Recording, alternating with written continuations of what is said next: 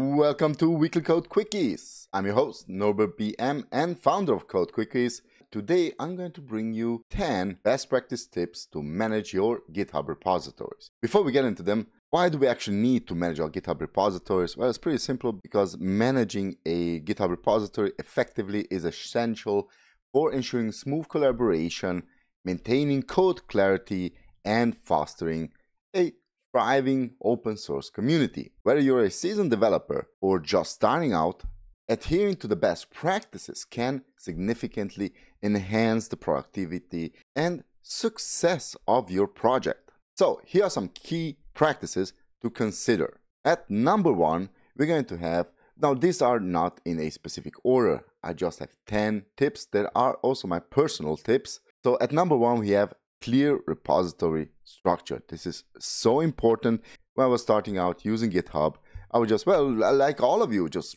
have a complete mess. But establishing a clear and logical structure for your repository is essential. Organize your files and directories in a way that is intuitive for contributors to navigate. Just think about it. Don't leave a mess. You don't leave a mess in your room, so don't leave a mess in your repository. A well-structured repository makes it easier for others to understand your project and contribute effectively. Now, jumping into number 2, this one I was always skipping is meaningful README file. The .md file, the Markdown language, the simplest language that we have, and still we are not able to create a meaningful README file. Your README file is the first thing visitors see when they land on your repository. Just think about it. They open up your repository, the first thing that they see is the README file, and the README file takes them through step-by-step instructions about what your repository is. So make it informative and engaging. Include essential information such as project descriptions. What is your project about? Describe it right there at the start. Installation instructions. Use examples, contribution guidelines, and of course, license details. A well-written README.md can attract contributors and users to your projects. Also check out my README files. They're a mess. I'm just kidding. I'm working on them. Now at number 3, we have consistent coding style. Again, consistency, like in real life. Enforce a consistent coding style across your project. Use tools like linters and code formatters to maintain uniformity in coding conventions.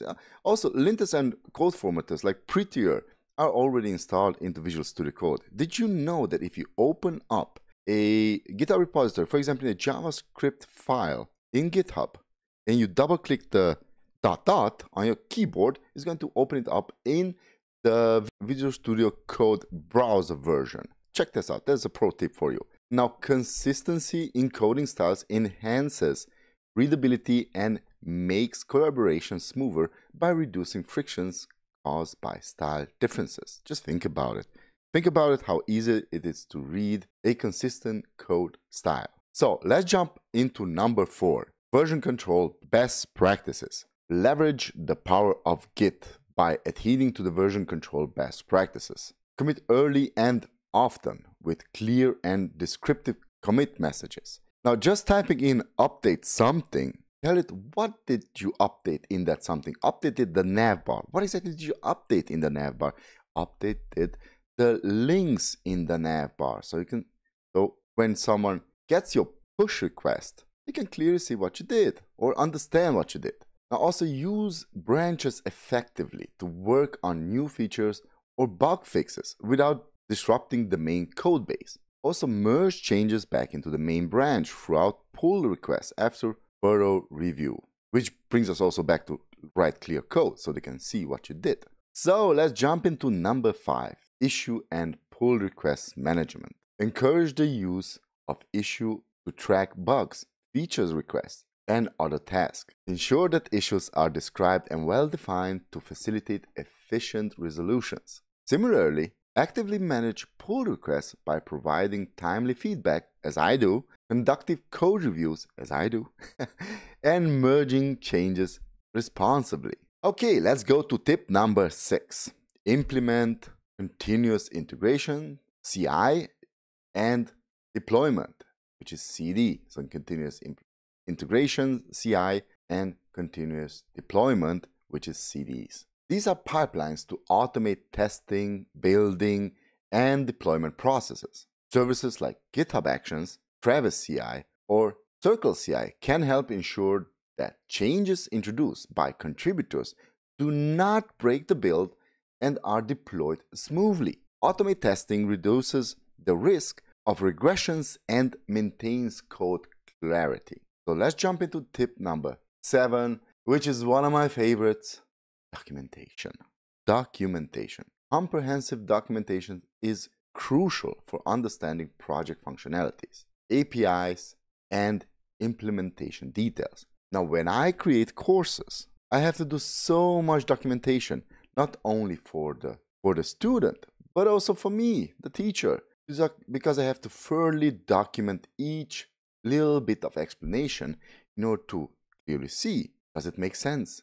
Does it make sense for me? Okay, but does it make sense for the student? So I cannot emphasize how important it is to have a clear documentation. People need to understand your code.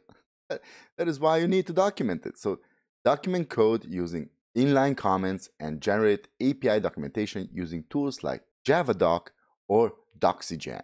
Additionally, maintain external documentation for formats such as wikis or redacted documentation websites.